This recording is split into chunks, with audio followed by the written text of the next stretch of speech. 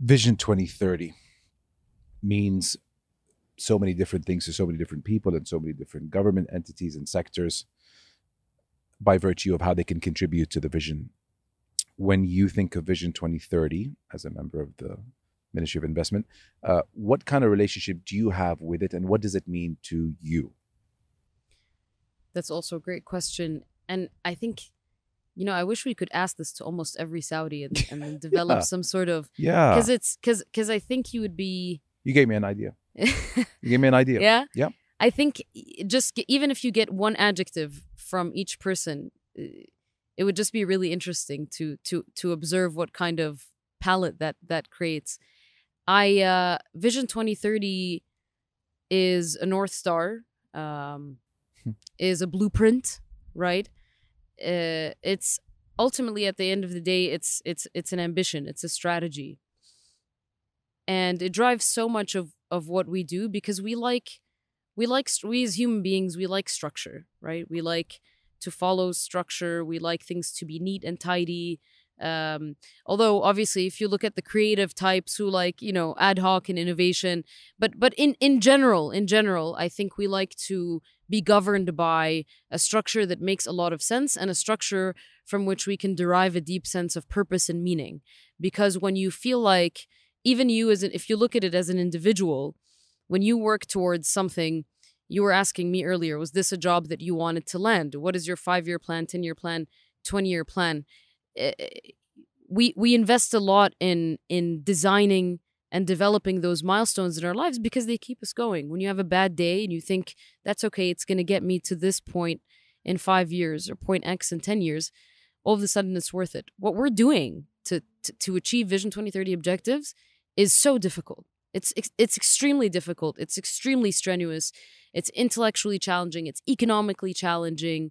Obviously, it has it's fun. It's rewarding, but you need to be reminded that if you persevere and you power through and you overcome the day to day, yeah, it's hard to achieve these economic objectives. It's hard to achieve these social objectives on multiple layers, but you have a North Star.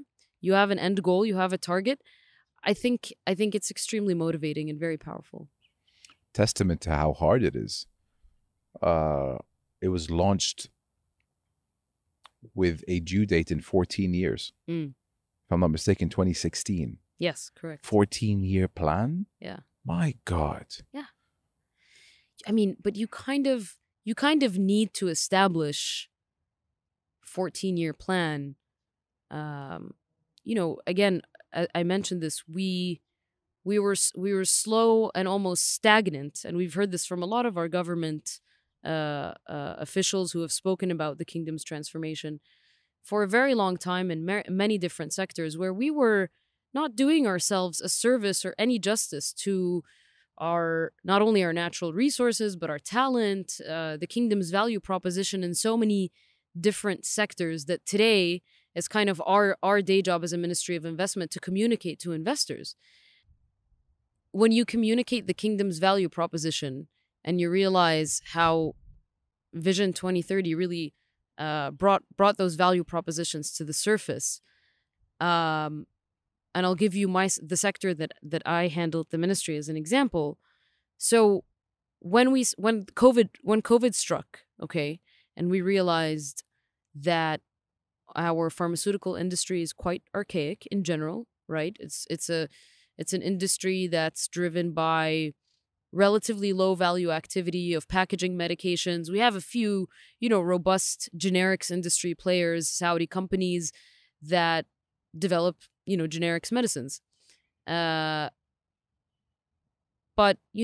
we didn't have an industry that would have prepared us for a pandemic like COVID or for any sort of infectious disease crisis or health crisis in that sense. So for us, it was a moment where we had to confront our vulnerabilities in this sector and, understand how we could, go back to the drawing board and develop a biotechnology ecosystem that would enable pandemic preparedness, that would harbor homegrown innovation, that would bring in exciting cutting-edge technology in the space, that would give Saudis access to innovative medicines, therapeutics, and diagnostics.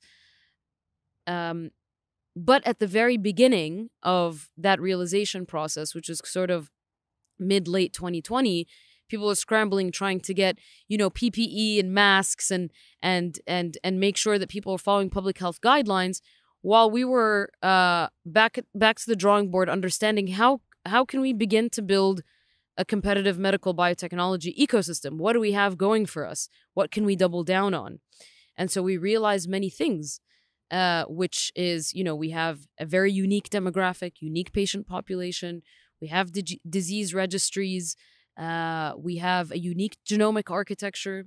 We have a lot of great, competitive, robust research taking place in our star research institutions across the kingdom's different geographies.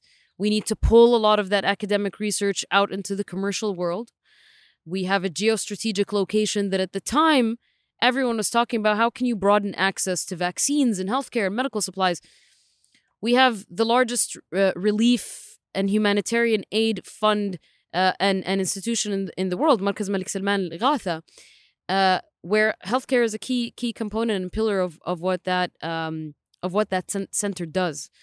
And from a logistics perspective, we can give a lot of these different disadvantaged parts of the world access to healthcare. We bring in and welcome pilgrims and for Hajj and Umrah every year. So we do have a public health.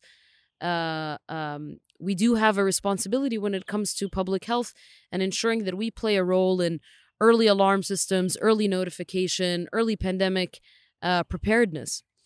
So we went back and we drew an industry, and we mapped out the value chain from innovation, research, development, manufacturing. Where can the kingdom play?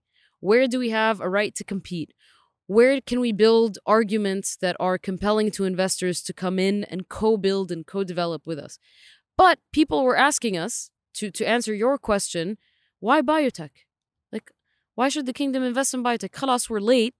We probably, it's going to take us like another, it took countries like South Korea and Singapore who decided decades ago that they were going to be biotech clusters. Now they're competing globally. How long is it going to take us? 20, 30 years? And we're probably late. So let's focus on other sectors where we have more low-hanging fruit and more of an advantage. I totally disagree with that. 100%, yeah. Right? But building a case, that challenge that we heard across a number of government fora and debates encouraged us to build an even stronger case for why biotech in the kingdom, right? If countries like Korea and Singapore, the examples that we use now as benchmarks for industry development, if they asked themselves when they decided to build this, why biotech, they wouldn't be doing what they're doing today. And so it's not why biotech. The right question is, where do we start? Where's the smartest place to start? Because you bring in a few exciting opportunities, you bring a few committed, dedicated investors who demonstrate value, who demonstrate true technology transfer, building capabilities, transferring know-how. Once you're able to prove 2, 3, 4, 5 success stories, it's then a domino effect. And we have a biomedical value proposition to communicate to the rest of the world, which is why we have noticed insanely increased momentum in the space over the past 2 years. The conversations that we have with biotech founders, life science funds, large pharmaceutical companies today is starkly and vastly different from the conversations we used to have 2 years ago. Because all of a sudden, Kingdom's a serious market and they want to do something about this sector.